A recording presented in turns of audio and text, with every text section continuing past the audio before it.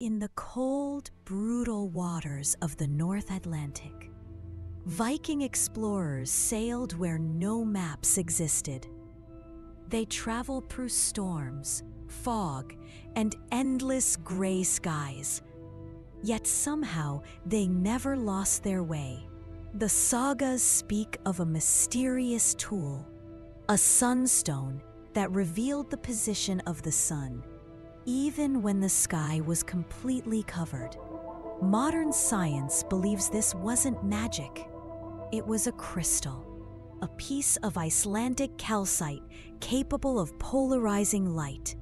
When held to the sky, it split the daylight into glowing beams, one of which pointed directly to the hidden sun. This let Viking navigators steer their ships with incredible accuracy and empowered their legendary transatlantic voyages. A simple crystal that may have guided some of the greatest explorers in history.